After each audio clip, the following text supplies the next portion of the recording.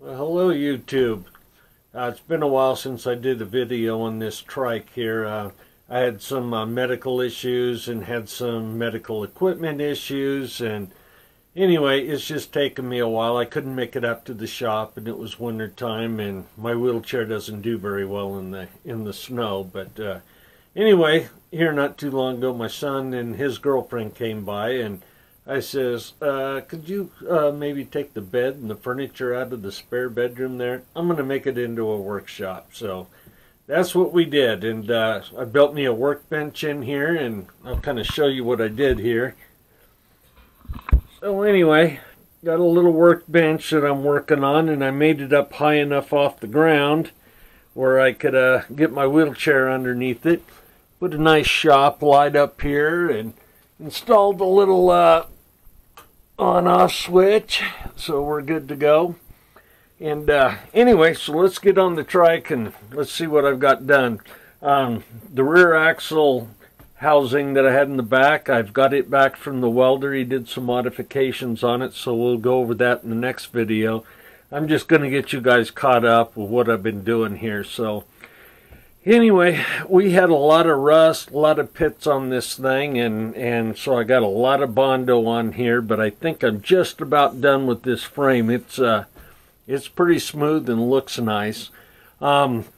Started up here at the front, right here where it welded, there was some really big divots where they heated it up, and so anyway, I went to fix that and got the Bondo on there, and then I started carrying it on down the pipe. And it started fattening up a little bit, made it really look beefy. So I went ahead and went with it and kind of extended all this out on the sides, make it a little more round, and it has the appearance of being beefier. But anyway, I really couldn't tell how it was looking until I primered it, and then I'd have to sand it down again and more Bondo. So I've done that, I don't know, 5 or 6 times. It just took forever. But I'm down to probably one final sand on it, and I'm down to just this part right here. I still got a little bit of a crease here where the Bondo meets up with the bend in it right here. And so anyway, I got a little bit more filling to do from about here to here, and all the body work will be done on this. So the other things that I've done, I added some cable guides down through here. I probably could have put 2 cable guides on there, but I went ahead and went with 3 because when I go to run all the wires up and down here, I'm going to put them in a wire loom, and I can zip tie them on the bottom so I don't have zip ties going all the way around the frame, and I think it'll look a lot nicer, a lot cleaner.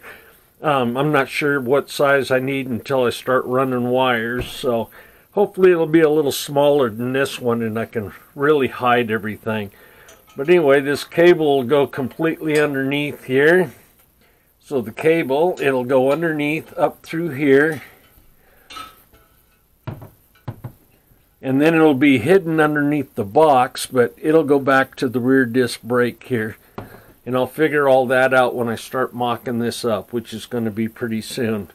So the only other thing that I did to the frame was I got a bracket here for the chain guard, got a bracket here for the chain guard, and then these 2 pieces in the back here, they were all cut out with a plasma cutter, so the edges were really rough everywhere. All this was just, oh man, you wouldn't believe how many hours of hand filing I had to do to get all this where it was nice and smooth.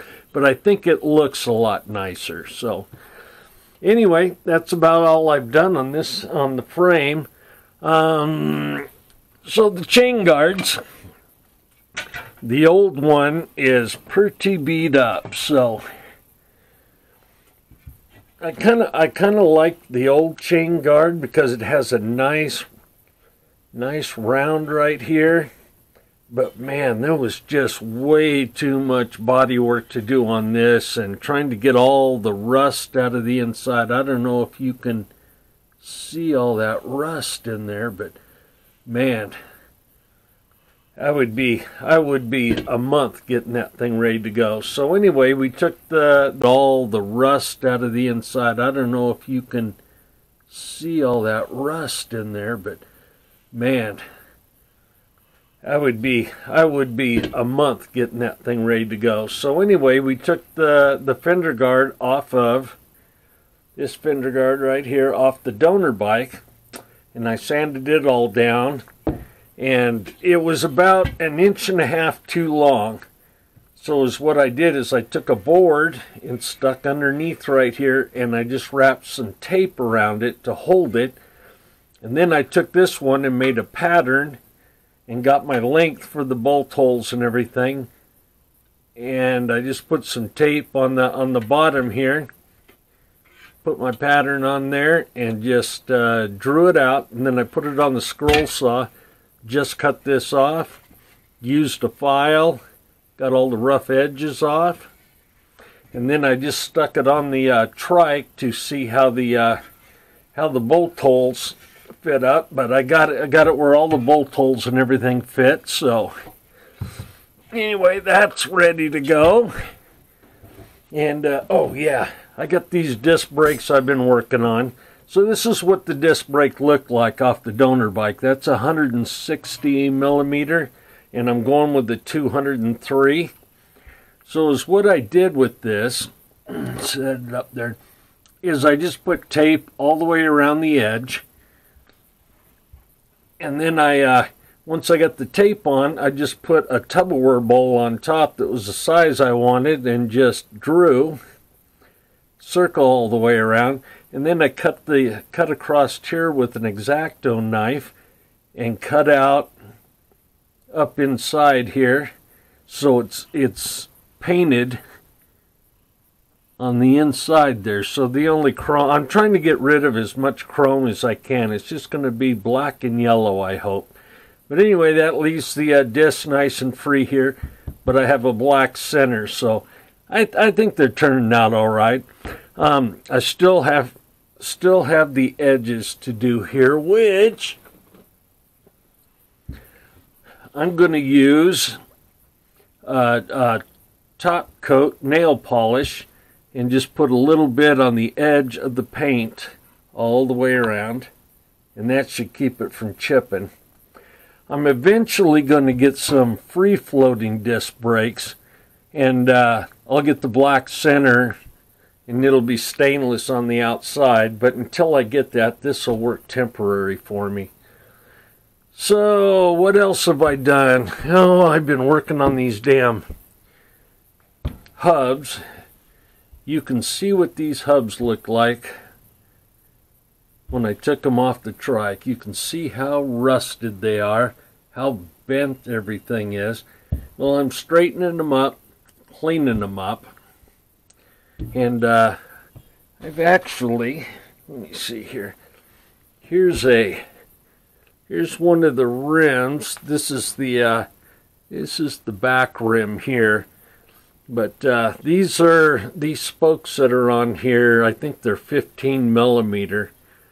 So anyway, I disassembled the front, and let me get this thing up here. So I got the hub in this one, and I went with a 12 gauge spoke. So that means that all these nipples are just a little bit bigger, so I had to go through and drill every single one of these holes out just a little bit where these nipples would fit in.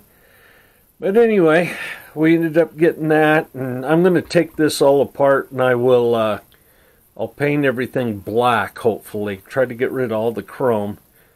But I got a really good deal on these spokes. I would have spent like 4 times as much than what I paid for these ones. So I went ahead and went with the chrome ones. And like I said, it'll be a little bit of work, but I'll paint them. Okay. So anyway, we're getting ready to get all this stuff off the bench here. And then I'm going to show you in the next video the modifications I did to the rear axle housing. And then we're going to get started on the body work and getting it all prepped to mock up. So anyway, until we get to the next video, I'll see you then. Bye.